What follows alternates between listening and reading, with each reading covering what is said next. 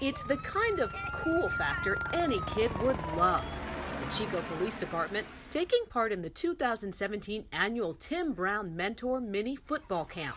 The event, sponsored by the 911 for Kids Foundation and retired Oakland Raider and NFL Hall of Famer Tim Brown. Police Chief Michael O'Brien and Deputy Chief Matt Madden becoming mentor dads for the day, giving support and guidance to these enthusiastic youngsters. The event, a chance for law enforcement leaders to become role models for young boys ages 7 to 12 from urban at-risk homes.